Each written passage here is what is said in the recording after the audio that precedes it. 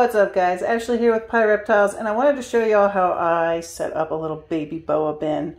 As a lot of you know, I had a little litter of baby Guyana boas yesterday, and I have them all set up in this little bin. Now, hopefully they haven't all buried. I like to give the baby boas stuff to bury in. It keeps the humidity up with the sphagnum moss here. You can set them up on wet paper, but whatever you do end up using, you want it to be wet because they are born with their little yolk sacs and stuff like that. So you don't want them to get stuck to anything. So here's my little babies. I know. They are gorgeous. Let me turn on the light here so that I can, there we go. Look at these little babies. As you can see, they're already starting.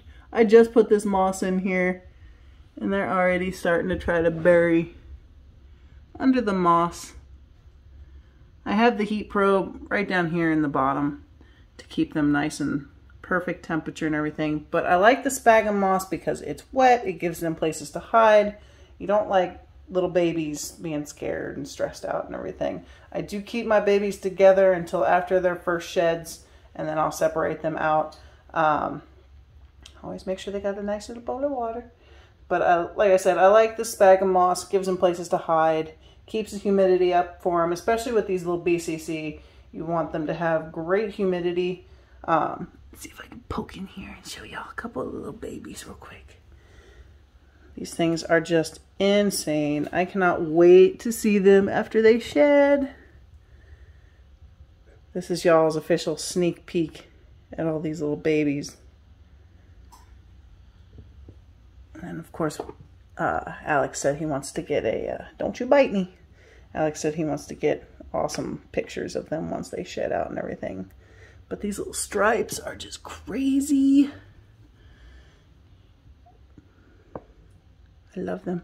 Oh, you can see a little baby head. I'm not going to disturb him because he's nice and buried down there. I also wanted to show y'all one. He's not dead. He's not. But this little guy has a disability.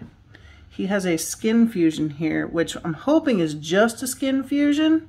We're going to take him to the vet this coming week and see if it's possible for us to have this surgically repaired. His spine itself feels smooth.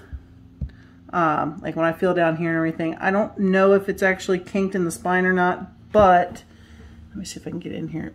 As y'all can see, it's fused right there. And if it is possible for us to just have that skin removed or clipped or surgically repaired and him be able to actually live a potential fulfilling life, I would rather him have that chance than have to put him down. Because I mean, otherwise he is healthy. He absorbed all his yolk. I mean, he's not disabled in any other way, and he's freaking gorgeous. So hopefully we'll be getting some good news on this guy, and we'll be able to have that little skin fusion clipped, sewn up and repaired and everything. And this little guy will be able to be an awesome little pet. I don't know if I'll ever let him go as a pet or if I'll just keep him because he's freaking cute and he's got a gorgeous stripe and I just love him. But these little guys are all crawling around chilling. I love them. I love this one's tail. This one's just incredible. Oh, what y'all doing? What do y'all think you're doing? Get your butts back in there. Get your little butts back in there. But I just wanted to show y'all my little boa setup. What I do for babies to help them feel more secure, to make sure that their humidity is wonderful. And yeah, this is a good little setup for anybody that has any baby boas. Like I said, you can use wet newspaper and stuff like that, but the sphagnum moss allows them to be able to bury and feel more secure without adding anything else to the enclosure. And it smells good. But alright guys, just want to give y'all a sneak peek of these little dudes still in their little brand new baby skins. But I will be updating more as they shed out, and I will be updating on this guy as soon as we get word if that's just going to be an easy fix or not, because I don't want to let him go if I don't have to. So, alright guys, we will see y'all in the next video. Don't forget to like and subscribe. And we'll see y'all soon. Bye-bye.